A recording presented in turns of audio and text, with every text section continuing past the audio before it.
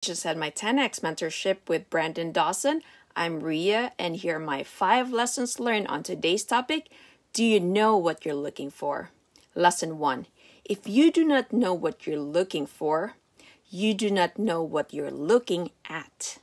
And you certainly cannot negotiate the things that are going to make the difference, so you end up going with blind hope. Lesson 2. Everyone needs to be thinking about what they can be doing right now. Lesson 3.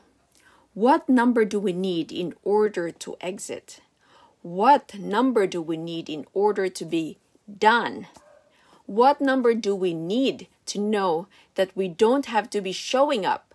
We don't have to be doing everything, because Brandon says, here's the thing.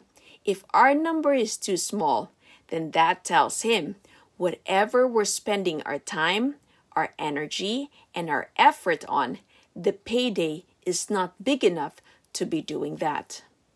Lesson 4. Selling our business for a small amount of money is not an exit. With those small amount of money, you're back to work the next day. Lesson 5.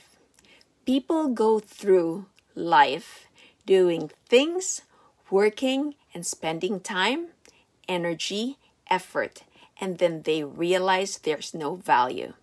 So those are my 5 lessons learned. I hope you learned something.